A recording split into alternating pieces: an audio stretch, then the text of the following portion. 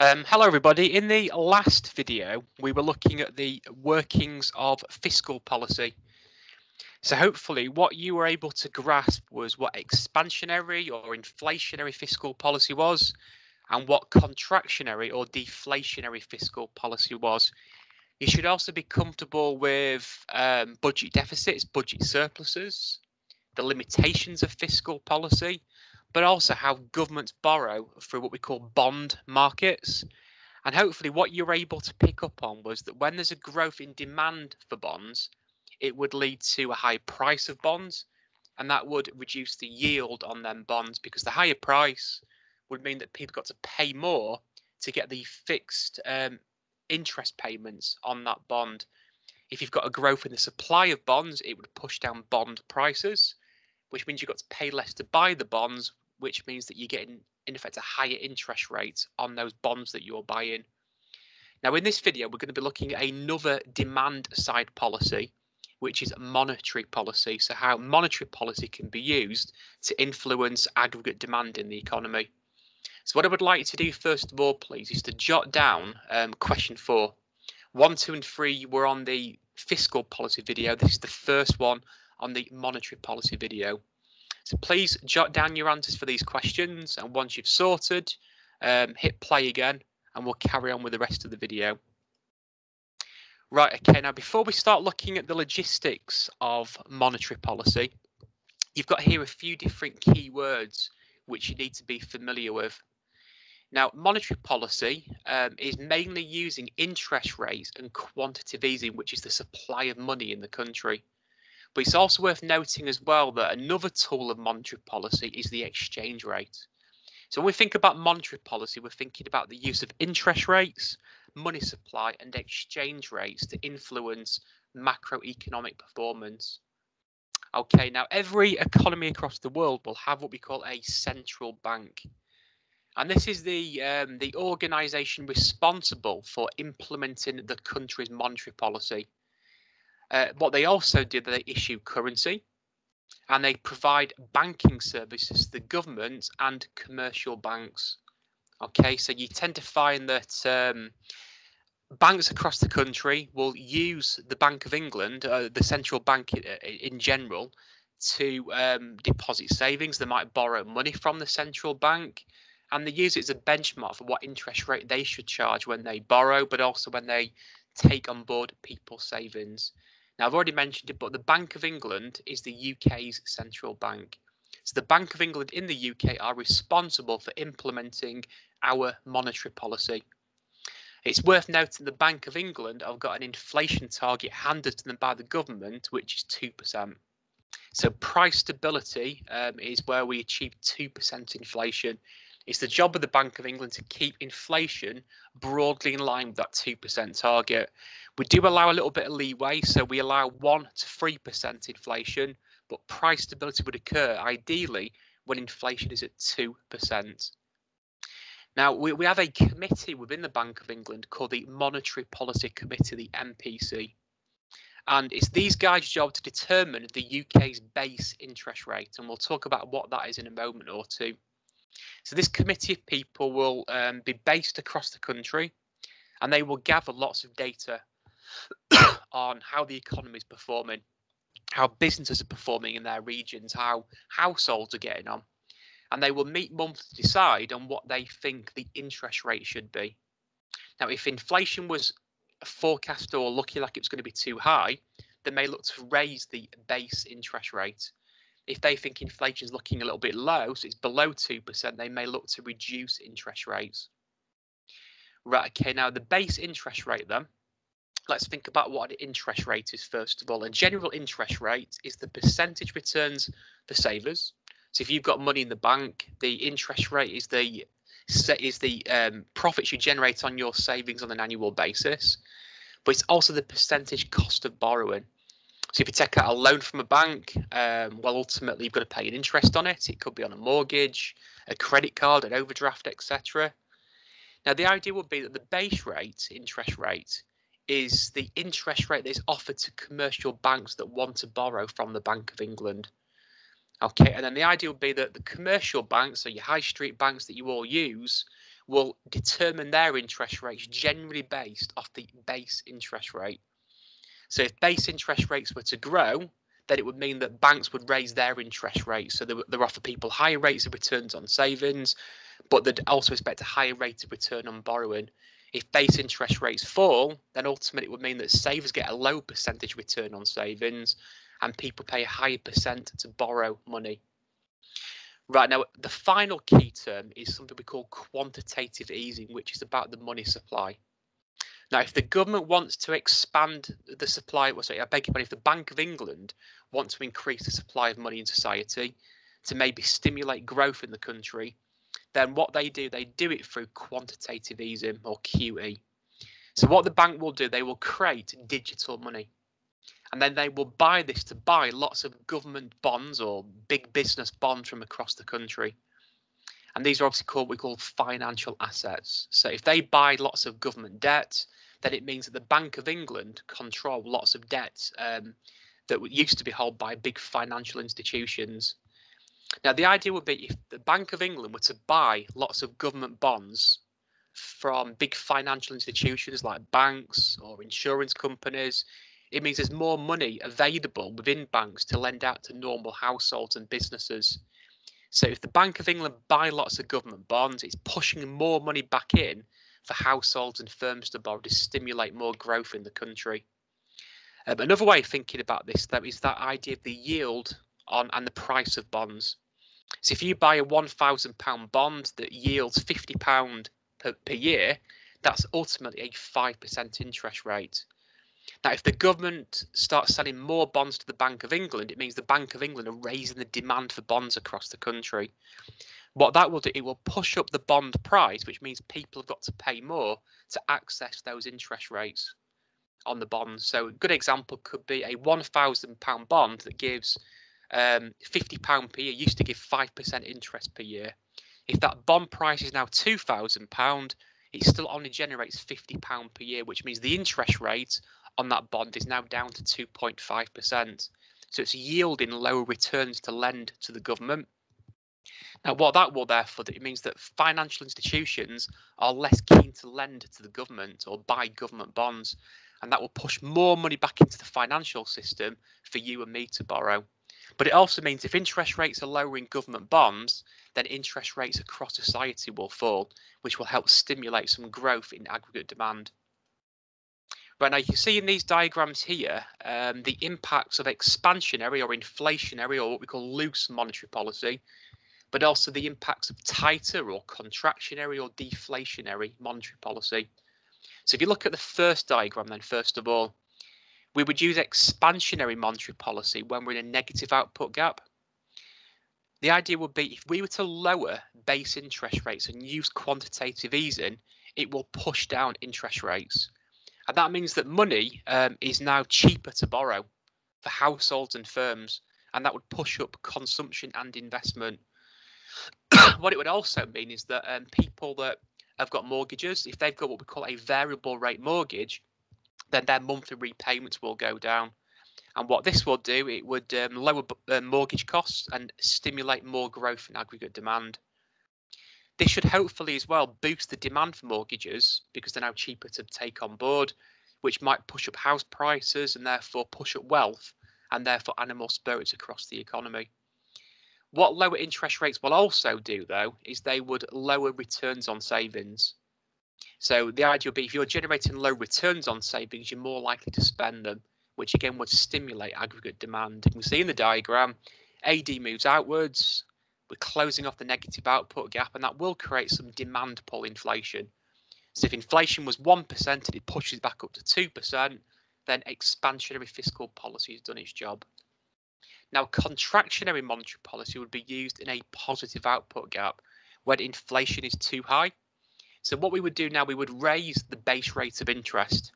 And that would mean that savers are more inclined to save due to the higher returns available on savings, and borrowers are less likely to take on board loans due to the higher borrowing costs. And this would have the effect of reducing consumption and investment in favour of savings.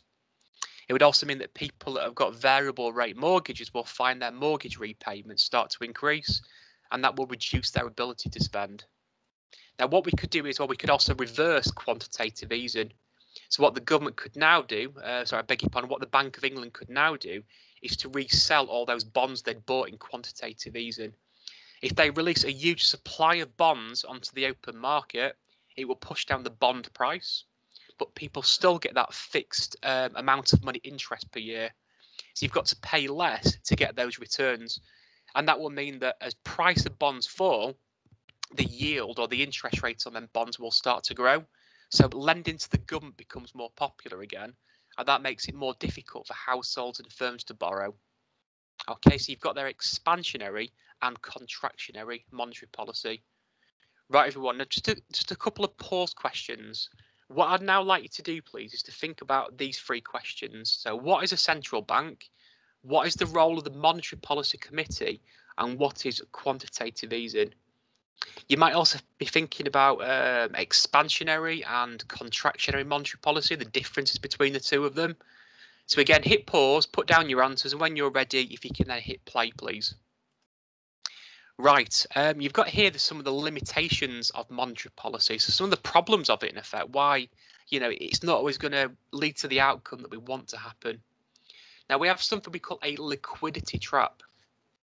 Now, the idea is here that when we lower interest rates, we're doing it to try and stimulate more borrowing, more spending to take place, to stimulate a growth in aggregate demand. But the problem is if banks lack confidence, they're worried about people not being able to repay that money, or people that they might be concerned about people buying property and house prices falling, which leaves the banks exposed to lots of debt. Then banks might not want to pass on those interest rate savings onto consumers. So even though the base rate might be lower, which means big banks can borrow from the Bank of England at lower interest rates, it doesn't mean that banks want to take on that risk, because they might not pass on that saving onto consumers. Okay, so it still means that we've got across society a system where people cannot access good borrowing. Right, now another problem, it's difficult to control using interest rates and money supply macroeconomic performance. And that is because we have lots of different influences on inflation across society. So a good example, everyone, is when the economy is in a negative output gap and inflation's falling, you might want to stimulate AD by lowering interest rates. But to flip that as well, in times of boom, you might want to raise interest rates to bring down aggregate demand. Well, the problem is there are lots of influences on inflation rates. So a good example, in 2009, inflation was quite high, despite the fact we were in recession.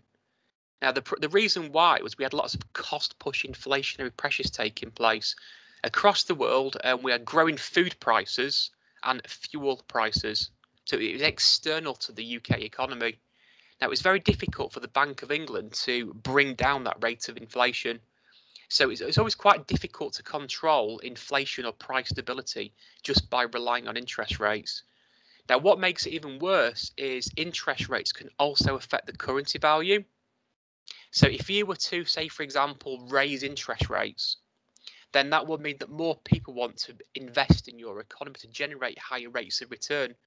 And that would lead to a higher demand for your currency, and that would lead to the currency getting stronger, and that would kill export demand across the economy. So what that has done then, it's affected your trade performance. You tend to find that when you bring down interest rates, it lowers the demand for your currency, and that would mean that importing becomes more expensive, and that can create lots of inflation. Now, on top of that as well, interest rates will affect some people and some parts of the economy in very, very different ways. So, for example, when interest rates grow, then it means that people with lots of savings are happy, because they're going to get higher rates of returns on savings, which means they've got more funds or more profits from savings that can live off. They've got, in effect, a higher disposable income. But the problem then, though, is that higher interest rates are bad for homeowners. It could mean that mortgages become less affordable, or loans might become less affordable to access. So you tend to find that when interest rates go up, savers are happy, but those that have got lots of borrowing are not very happy about it. Now, clearly, if you were to lower interest rates, it's good for borrowers, but it's not very good for savers. So it's difficult to have a policy which keeps everybody happy when it comes to interest rates. Another problem is time lags. So when the Bank of England changes interest rates, the base rate, the impact they're trying to have through that interest rate change might not be felt by the economy for 18 months. So it means that when the Monetary Policy Committee meets monthly to decide interest rates, they're often looking into the future. They're trying to anticipate what future inflation can be, so they can put a policy in place now to have the desired impact in a year or so. Well, again, it's very difficult to predict the future due to all the uncertainty in the economy. So, for example, 10 months ago, who could have possibly forecast the impacts of COVID-19? And to give you an example how, a lot of people have fixed rate mortgages, which means when the base rate changes, their mortgage repayments don't change. So me, for example, I'm in a current 5-year fixed mortgage deal, and I've got another 2 years to go on my mortgage. So if interest rates were to fall, that will not benefit me in terms of low repayments until the end of my mortgage term. So when it comes to remortgaging a couple of years or so, that's when I would feel the benefits of that. So that's created a time lag.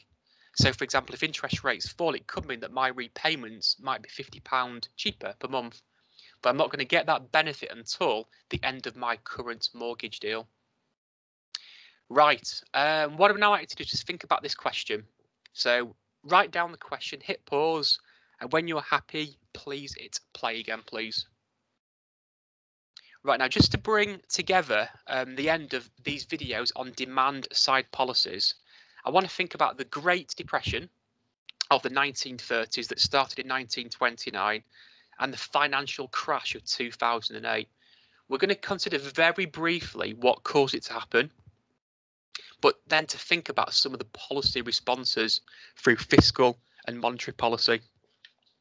Right, now the Great Depression, well, this started in 1929 by the Wall Street crash in America.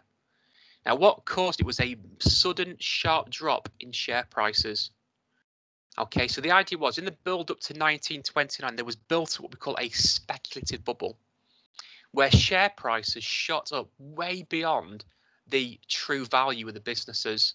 And that meant that lots of people were getting very, very wealthy on the back of shares across the American economy. But the problem was eventually people started to realize and wake up to the idea that these shares were all overvalued. And this led to poor animal spirits and people selling shares. Now, what made this a big problem was it meant those that owned the shares, they lost all of their wealth. And what made it even worse was that lots of the people that bought shares didn't even know they bought shares in the first place. Because what happened was people had their money in the banks, and the banks were investing everyone's savings into the stock market to make lots and lots of profit. So that meant that the wealth of millions of households across America was wiped out. And that led to a massive drop in aggregate demand. So banks left, right and centre literally collapsed because of the amount of borrowing that built up. And that therefore meant it was impossible for people to access liquidity or money. So borrowing just literally dried up across the American economy. And that problem spread across the global economy as well. Now, at the same time as well, in America, they were using something called protectionism. So this was something drawn up by the Smoot-Hawley tariffs. So in America, what they did was they tried to protect domestic industries by preventing imports coming in to promote domestic firms. And that dried up international trade between different economies. And that also affected trade performance, which led to a massive growth in unemployment and poverty. Now, what you're hopefully thinking is, well, in a recession, when you've got this big drop in aggregate demand and GDP is falling, we've got a big growth in poverty, we should be looking to use expansionary fiscal and monetary policy. Now, the problem was at the moment, at this moment in time, most people that ran economies were classical economists, and they therefore believed in the values of the free market economy. So the idea was that supply and demand would automatically adjust to fix this big negative output gap. So governments didn't really intervene through lots of government spending to support economic growth. The idea was the economy's failed, it will learn from its mistakes, but then markets will correct itself to make sure that in the long run all resources are used again in the country. Now, what made it worse, though, was in the UK in particular, we were in this big recession caused by the Great Depression, and governments actually did the opposite of what you would expect them to do. Rather than spend, they actually reduced spending, and rather than lower taxes, they raised taxes. And the idea was that the government believed in the idea of sound government finances. So in other words, not build up national debts. So what happened was, because unemployment was creeping up in Britain, the government raised taxes on those that were in work to make sure that government finances remained balanced.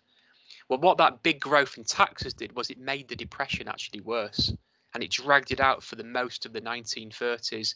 Things only really started to improve when World War II started, because it required the government to spend more money. And this is where John Maynard Keynes became very, very popular, because he once coined this famous phrase, "In the long run, we are all dead." The idea was that a classical economist would argue that we don't need expansionary policies, because in the long run, the economy would fix itself. So markets would again get to equilibriums by adjusting supply and demand. Keynes said, well, it's a decade, in the long run, we're all dead.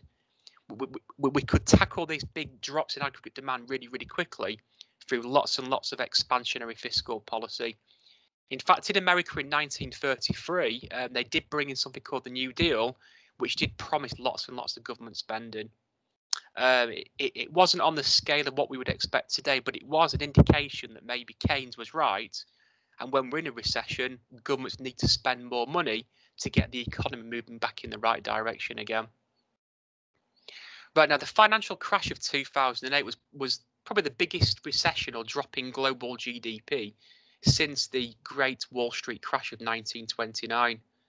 Now, in this recession, we had what we call a global credit crunch. The idea was, in the start of the 21st century, again, we had a speculative bubble. It wasn't linked to stock markets, but it was now linked to the housing market. And the idea was that we had lots and lots of people, big financial firms across the world, investing into the mortgage market. And they were speculating that house prices would keep on growing. And think about why that's so important. If you lend someone £100,000 to buy a £100,000 house, if house prices grow, you have the collateral of the property. So if people don't pay their mortgage, then ultimately you take the house back off them and it's fine. The logic also is, though, that people, if they get in financial problems, they will always repay their mortgage. With the logic being people need to keep a roof over their heads. It's the first thing they will always pay. So the idea was we had what we called irrational exuberance. Lots of people were investing into the mortgage market because they believed that it was a really, really safe investment to make. Right, now anyway then, so think about what's happening. You've got all these big financial firms chucking lots of cheap credit at home buyers. And that led to a massive growth in the demand for property due to better access to mortgages. And that pushed up house prices, making them less affordable. So to keep on that bubble, banks relaxed lending criteria. They allowed people to borrow way beyond, what their incomes actually were, to afford more and more expensive houses. And then what started to happen was that the big banks started to invest in something called the subprime mortgage market. Now, these are people that have got dodgy credit histories, people who maybe don't have guaranteed incomes. It's people that are more risky to not repay their mortgages. Now, the problem was the big banks would often bundle up all of these mortgages into what we call a security. And then they would sell these big bundles of mortgages off to investment banks across the world. So you had these big investment banks buying, literally thousands of mortgages at any one time. And what made it really difficult was for these big investment banks, they were told by the credit agencies they've got AAA ratings. In other words, they are really, really safe investments that you're taking on. Now, the problem was, though, in 2005, interest rates started to grow in America. And that meant that lots of these subprime borrowers found it very difficult to repay their mortgages. And they became really, really risky. And lots of people started defaulting on their property. Now, the problem now was all these big financial firms that had bought into this mortgage market realised these mortgages they'd bought were not quite as safe as what they thought they were. House prices started to fall. Lots of people fell into what we call negative equity, where their mortgage is bigger than the house value. And they literally handed the keys back to the banks. So banks lost an absolute fortune across the world. Banks, because of this, stopped lending to each other and lending to households. And this created a liquidity problem, which meant that across the world, it became difficult to access borrowing, which in effect had a devastating impact on aggregate demand. And as global income started to fall and unemployment started to grow, export demand fell, so AD fell even worse. Because people saw their house prices fall, they were in negative wealth, which meant they had to start saving more money, spending less. And this led to a massive drop in global GDP. Now, what made it worse after this period of time was the introduction in the UK of fiscal austerity. So the idea was when the recession started, our government spent billions of pounds through expansionary fiscal policy, but then they realised they had to pay down the debt. And that meant that government spending was cut massively, which in some respects made the problem even worse. You've got here, though, the original response in the UK to the credit crunch or the financial crash. There was lots of bailouts of big banks. So some were allowed to go bust, but that was feared it would create another Great Depression of the 1920s. So what happened was in the UK, our government took ownership of lots and lots of big banks. They bailed them out. And we're looking at banks like Northern Rock and Lloyds TSB. The idea was by rescuing these banks, it would hopefully put more confidence back into the financial system and prevent a collapse in credit and liquidity across the country. We also cut interest rates massively. They went down from over 5% down to 0.5% to try and push up borrowing to raise more consumption and investment. We also used originally expansionary fiscal policy. So we had a big rise in budget deficits. So what happened was in the UK, we introduced a cut in VAT to try and stimulate growth. We introduced different schemes such as the car scrappage scheme, which gave people a guaranteed amount of money from the government towards buying a new car if they traded in their old car. When we had big financial support in the housing market to stimulate growth in demand for houses. Now, look at this then. Even though the financial crash was as big a problem as the Great Depression, the idea was that we didn't have as big a drop in GDP in 2008 as we did in 1929 because we had more government intervention and support taking place. And it was kind of evidence in many people's eyes that Keynes was right, that when things aren't going very well, we need expansionary fiscal and monetary policy to take place. Right, guys, just to wrap things up, what I'd like you to think about these questions then, please. What causes recessions? How did policy responses to the financial crisis differ from those of the Wall Street crash? Right, everyone, once you've put down your answers, you're now at the end of the video, so thank you very much.